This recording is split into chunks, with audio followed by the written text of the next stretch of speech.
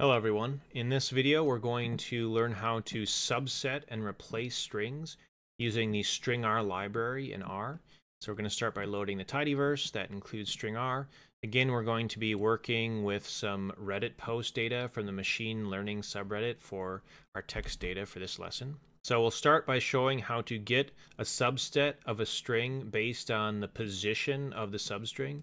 So for instance, we could extract the first 100 characters of a string using this function. That's what we're doing here. We're saying sub_stir. We're going to look at the first post in this data set. We're starting at the first character and ending at the 100th character. That will extract off the first 100 characters. You can also use the word function to, instead of extracting based on character position, extract based on words. So in this case, we're going to extract from the same post. We're going to start with the first word and end with at the 10th word. And by default, it's extracting words based on spaces being between things. So that's what the separator is going to be. So those are the first 10 words of this post.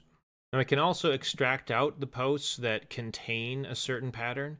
We actually showed how to do this in one of the earlier lessons using indexing, but this function will do it directly without having to first find the index values and then use those to extract the data. So with stir_subset, we can look at, for instance, the first 100 posts, and this will give us back any strings that have a match of this pattern. So any posts that have the word deep in it will be returned by this. And here they are. Now you can also use the stir sub function to replace a substring with a new string based on the index positions that you pass in. So for instance, before we used this construction to extract the first 100 characters in the first post. But if we use the same construction and then do an assignment, we are basically saying, take those first 100 characters in the post and then replace them with this other character string. So here we're stripping off those first 100 characters, and we're going to replace it with this, which is the first 100 characters again, but turned into uppercase by the stir to upper function. And then we're just going to print the result.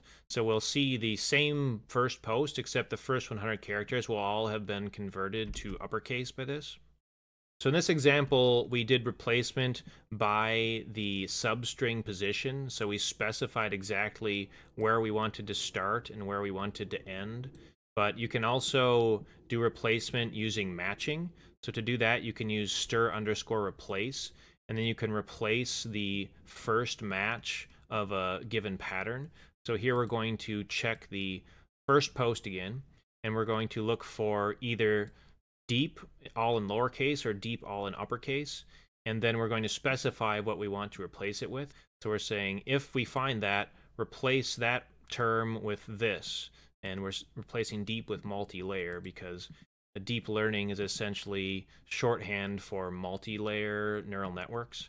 So we'll run that. We can see that the all capital deep that we had here was replaced with multi-layer. But later on in the string, the term deep occurred again, and that one has not been converted. That's because the normal stir replace will only replace that first instance. So if we wanted to replace all of them, you can use stir replace all, and that will do every single match will then be replaced instead of only the first one. So if we run that, we'll see the same thing as above, except this second deep will also have been converted. So let's run that, and we can see that that second instance of the match was also turned into our replacement. That covers the basics of how to do string subsetting and replacement using the stringr library. In the final lesson in this mini-series, we're going to go into some different convenience functions available in the stringr package for viewing strings. So see you next time.